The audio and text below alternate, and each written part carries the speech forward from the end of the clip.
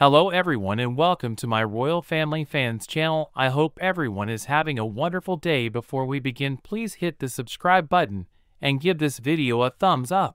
In this video, we'll discuss the ongoing feud between Prince William and Prince Harry, and how it may affect the upcoming coronation of Prince Charles. With tensions high and emotions running deep, many are wondering if the event will be overshadowed by family drama. Keep watching to find out more.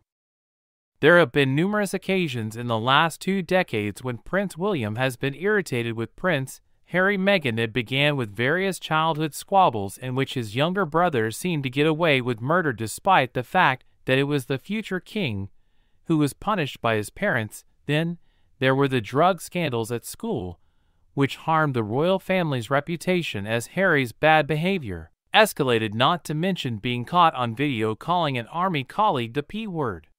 Having naked pictures of himself in Las Vegas leaked to the American media, and fighting with photographers and his own security team late at night while drunk. Following Meghan the Oprah Winfrey interview, in which the Sussexes accused an unnamed member of the royal family of racism and claimed Kate made Meghan cry at that infamous bridesmaid fitting as Prince Philip lay dying, hate and his outrage in fury, but the catatonic rage that has gripped William in the last month in response to the publication of his twisted autobiography Spare, an effective character assassination on the heir to the throne, is nothing compared to this. According to my royal sources, the Prince of Wales is still baffled by his brother's book, which he believes will be the end of their relationship forever. Sure, time heals all wounds, but courtiers believe William is adamant that he will never speak to his sibling again. This is the volatile environment in which the new king expects his sons to reconcile in front of billions of people watching him be crowned. I understand that the coronation is Charles' day, but given that he is determined to have the Sussexes in attendance, an unwise decision based on emotion over logic that will overshadow the historic event. It is now up to the king to protect his eldest son. According to the Mail on Sunday, the royal family is fully expecting both Harry and Meghan to attend despite their relatives spitting feathers about the publication of Spare and the spiteful media campaign to promote the book, which appeared to be designed to harm the British monarchy. Members of the family have told me that both Harry and Meghan will definitely come. A friend told the newspaper they'd fully anticipated, and they should be aware that many members of the royal family will only be willing to speak on one subject, the weather that might be possible for people like Princess Anne and Prince Edward, who didn't feel the full force of vengeance and largely avoided personal attacks from Harry's poison pen. But it's a different story for William. Courtiers are concerned about how he will deal with his acute feelings of betrayal, anger, and sadness at the coronation if Harry is present. But I believe it is Charles' responsibility to find a way to keep William's comfort and dignity despite the fact that he has done nothing wrong and has tried to put duty first in the most trying of family situations. William managed to do just that in the days leading up to the late Queen's funeral, even offering an olive branch to Harry and Meghan by suggesting a joint walkabout outside Windsor Castle after learning the Sussexes were planning something on their own, seemingly stealing the limelight as usual. But that is in part what William and Kate find most frustrating. The entire family worked so hard to include Harry and Meghan during the late Queen's mourning period, but it made no difference to their vile behavior in the months that followed in discussions about how to coax Harry and Meghan to the coronation without any drama, including a wacky scheme to put their woke ally Justin Welby in charge of negotiations. William has raised the possibility of the Sussexes hijacking the official festivities with their own publicity stunt.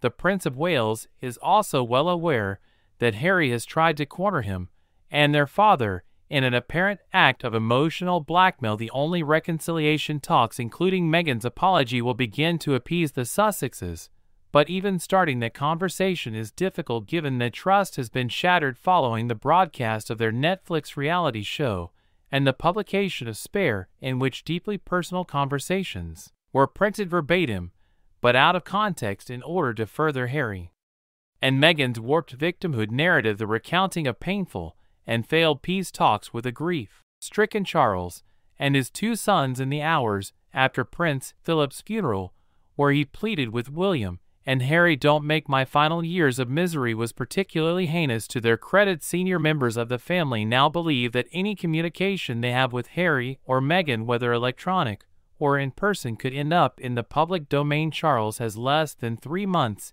until the most important date of his life. The king wants to thank the best of his youngest son and Meghan, with whom he has always been extremely fond, but William and Kate know the truth. Harry and Meghan want total destruction, not a compromise. So if Charles continues to believe that including the Sussexes at the coronation will cause no harm, he must ensure that the Prince of Wales is completely shielded from any form of forced reunion or conversation, public or private. Of course, it's heartbreaking that Harry and Meghan's relationship has deteriorated to this point, but it's entirely their fault. Skip the coronation and celebrate Archie's birthday in California is the most convenient option for everyone involved.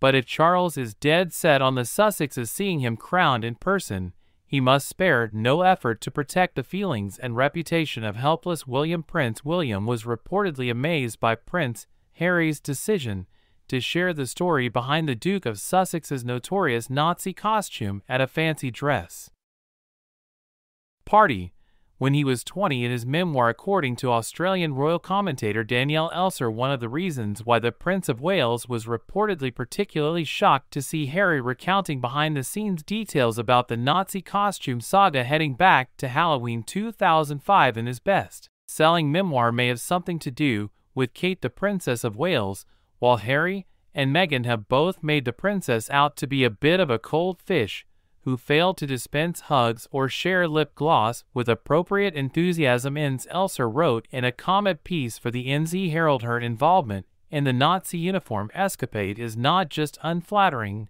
but actually harmful. This reported involvement in Harry's decision to wear an extremely offensive costume is a much more serious charge than all of the bad press and criticism Kate has received over the years. The Duke of Sussex claimed in his book Spare that William and Kate played a minor role in his ill-advised decision to wear a Nazi costume to a private gathering. The pair howled when he showed them his deeply offensive outfit chosen for a fancy dress party, he wrote in his 416 memoir, and gave him the final push that convinced him to wear it. A photo of Harry taken by another party goer was later published on the front page of a British newspaper. In his memoir, the Duke described his feelings of shame and how he educated himself on the Holocaust in the months that followed. In this video, we'll discuss the challenges facing the family as they prepare for the coronation and what steps they can take to ensure that the event goes smoothly. We'll also delve into the ongoing rift between Prince William and Prince Harry and what it could mean for the future of the British monarchy. So, if you're interested in the latest royal gossip and want to stay up to date with all the drama, be sure to hit that subscribe button and give this video a thumbs up. We'll see you in the next one.